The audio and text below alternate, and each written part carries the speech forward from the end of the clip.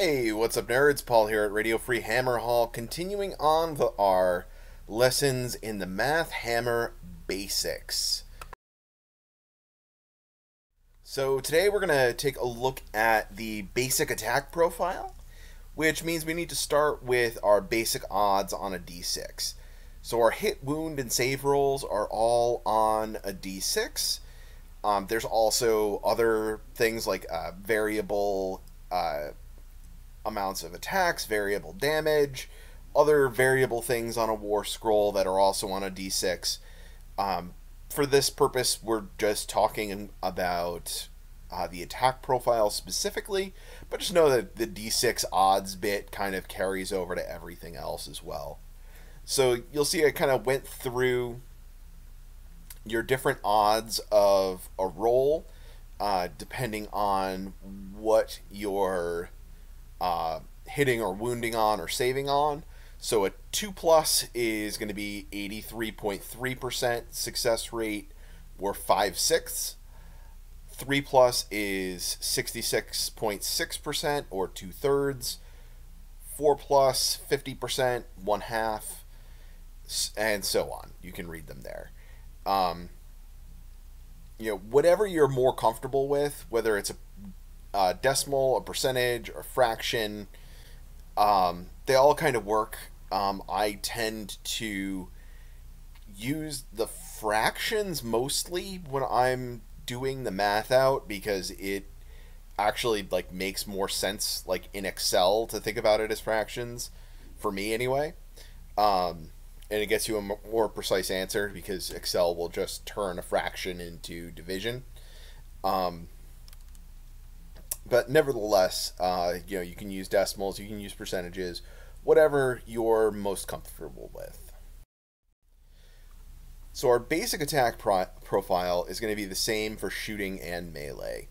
So we have our number of attacks, our roll to hit, our roll to wound, our rend characteristic, and our damage characteristic. So our basic profile, or our basic equation for figuring out what your damage output is your attacks times your odds to hit times your odds to wound times your damage. You'll notice that I have left rend out of this for the moment. I'll talk about rend in, I believe, the next slide. So our example here, we have 2 attacks, 4 up to hit, 3 up to wound, no rend, 1 damage. Basic Liberator attack profile. So that is 2 times 1/2 times 2/3, which is the 3 up, times 1 damage equals 2/3 of a damage on average. All of this, remember, this is coming up with your average. So you're with an attack with 2 attacks, you can get 0, 1, or 2 damage out of that attack. Your average with a 4 up, 3 up is going to be 2/3. So 2 out of 3 times you're going to do 1 damage. Alright, so what do we do with rend? This has a big impact on the formula, and it is variable because it depends on what your enemy's save value is. Generally what I do is take the assumption that the enemy save is a 4+. 4+ save is pretty average, pretty standard. It's a save that you're going to see very frequently. So it's a good kind of baseline for figuring out how you're going to perform.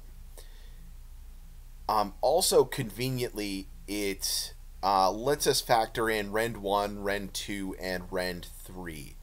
And Rend 3 is the highest Rend value in the game currently, and Rend 3 on a 4-up save takes it to no save exactly. So, a 4-up save as our measuring stick lets us factor in all possible rend values. So it just adds another multiplier into the formula. So your 2 attacks, 4 to hit, 3 to wound, rend -1, 1 damage. So now we're multiplying the 2 attacks times the 1/2 to hit, then 2/3 to wound, and now the 4-up save goes to a 5-up save, which means that 2/3 of your attacks are getting through. Only 1/3 is being saved. So we multiply that then by another 2/3, or 0.666, 66.6%, whatever you want to call it. And then we multiply times our 1 damage, and we come to 0.44 for our damage.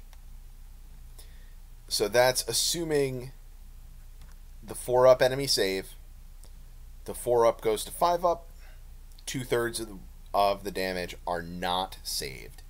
And the amount that is not getting saved, that is what we want to input here for our multiplier for figuring out what needs to go into the formula. So that is something that you really need to be careful with. It's easy to flip that around and put the save value, but it's the inverse of the save value. So here is a pretty basic example, just continuing using liberators as our basic example here. And as well, this is going to be factoring in 2 separate weapons profiles as well. So we have our 4 guys with regular hammers, and then our Liberator Prime with the Grand Hammer. So we have 8 total attacks with a hammer, 4-up, 3-up. You multiply all that out, it comes to 1.33333 damage on average. That's assuming a 4-up save. And then our Grand Hammer, 3 attacks, also on 4s and 3s, -1 rend, 2 damage. So that also comes out to 1.333. So our total average damage against a 4-up save is going to be 2.66. You'll notice the important math that this really shows to us is that that one guy with a Grand Hammer is equal to the other 4 guys in the unit combined. So it's really important when you're pulling models out of a unit to leave that Grand Hammer for the end, because he's half your work in that unit. So if you peel other guys off first, you're not losing nearly as much. So that's it on this basic round. We're going to be getting into some more complicated things after this, but I thought this was a pretty good warm-up and getting you the basic formula of how all of this works, so you can kind of see the basic math, and then later on we'll get into the more complicated stuff. I've got a whole video on how rerolls affect things as well. That is coming up probably next, and that's it for now.